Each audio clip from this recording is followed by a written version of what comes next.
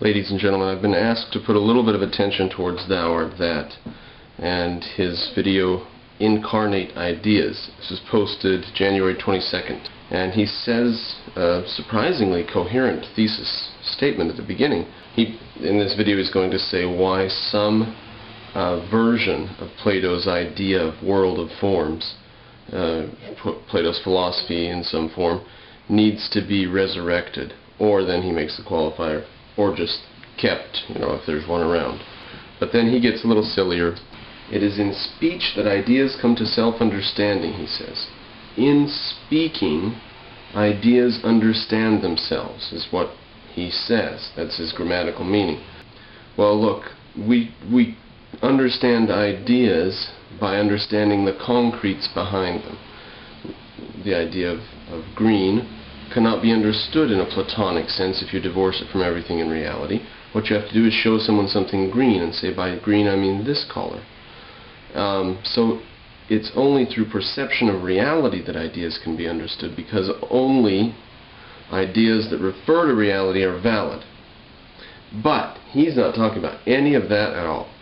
Because he says that prior to our experience with ideas, communication in the body or something like this, some drivel, prior to ideas actually having something to do with humans, they are merely possibilities, that they have a merely possible reality.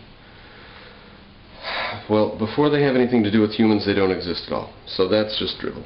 He does say something which I don't think he understands, or else he wouldn't be saying some of the other stuff. He says that ideas become, this is around 1 minute and 10 seconds, ideas become real only in the interaction between a person and reality, the person with ideas and reality. He's coming as close to a correct understanding as he's ever going to, but like I said, I don't think he understands that. That means that reality and our ideas have to coincide, and that's the only way ideas can be valid, and that's the only way we can deal with reality. But the one caveat I have to add is that our five senses are the way of doing that, and he would not agree with that. He thinks that we can investigate ideas without the five senses or before the five senses.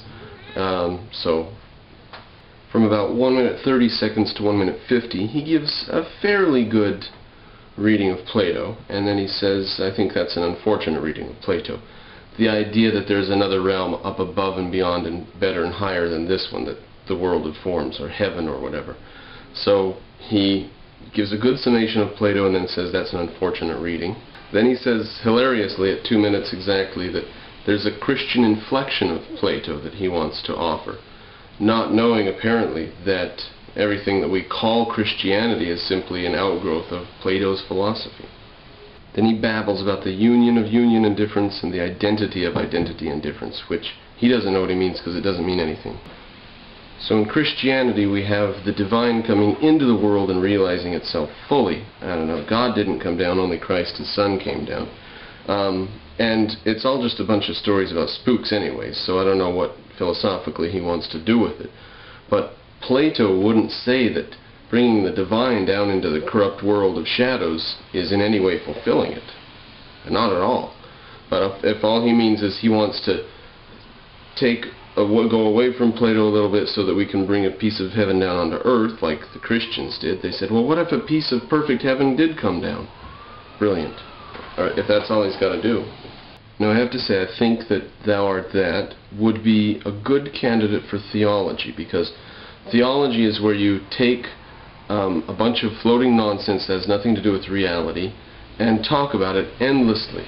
And that's what he's doing here. He's talking about Plato's idea of a world of forms, plus the idea that Christianity brought, that a little piece of that heaven came down to earth, and he's talking about uniting them in some way or something like that. And both of these little pieces of fairy tale nonsense are that, fairy tale nonsense. And he's spending time, brain calories, minutes, thinking about it. I had a good metaphor about what people do with their brains, and Professor Anton jabs his with needles and stuff, and Thou Art That put his brain in a black box and closed the lid, and he's wondering if he has a brain, but he won't look inside. And I'll come up with some others. So at 3 minutes and 40 seconds, or 3 minutes and 35 seconds, he says, understanding doesn't take place merely in the abstract. Well, he is obviously completely clueless about what understanding is. Again, understanding means to concretize. So to understand something, you have to bring it to the concrete. That's a tautology to say it doesn't take place merely in the abstract.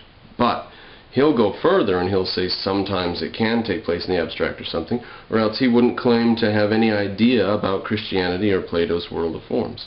So there must be something you can understand abstractly without reality getting involved, according to him. I mean, there's not, but according to him there must be, or he wouldn't be thinking about all these fairy tales.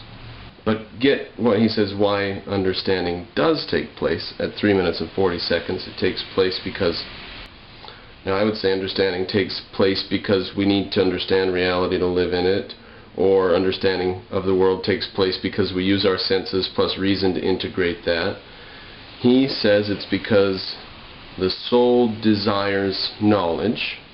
Really, maybe a poetic way to put what I said, maybe a poetic and stupid way to put what I said, to come into understanding with things. Then he babbles. Babbles about a dialectical relationship between knowing and being. And you couldn't have knowledge if you didn't exist, and knowing anything at all, in other words, having any knowledge at all, being conscious, means that you do exist. So the duality between these things has been laid down ages ago, and it's not worth babbling on and on about and wondering why ideas have to be understood only through the senses, because there's nothing else except for the world of the senses. Anything that exists can be understood through the senses and only through the senses. Okay, at 5 minutes he says that Richard Dawkins cannot reflect on the pre-theoretical assumptions that he makes when someone says something about the selfish gene. He says, oh, I don't really mean the genes, or selfish, I mean something else. Thou art that is confused by that metaphor. He asks, what's the relationship between human description and objective nature?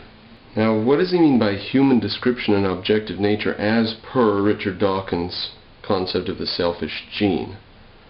I can say this much, I'm sure he hasn't read the book, or he wouldn't be so confused about the meaning of the metaphor.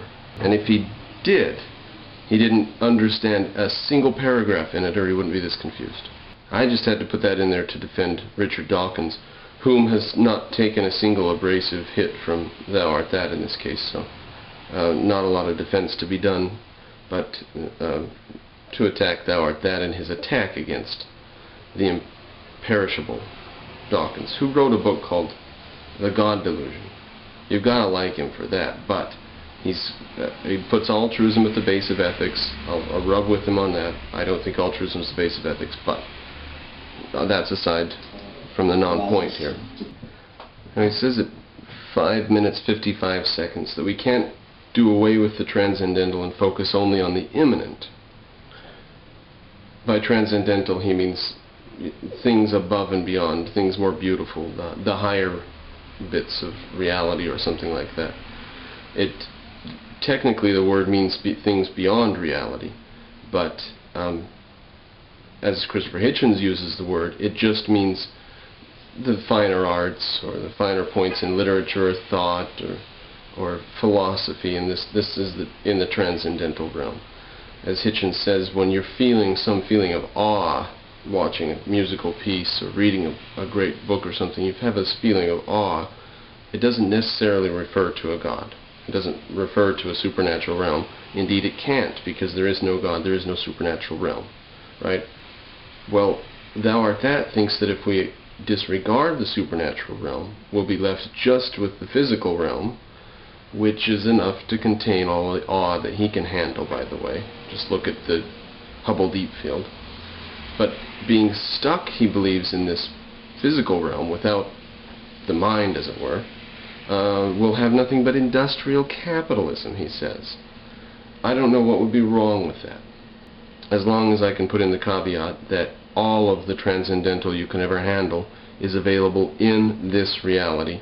You don't need to go to another realm or world of forms or anything.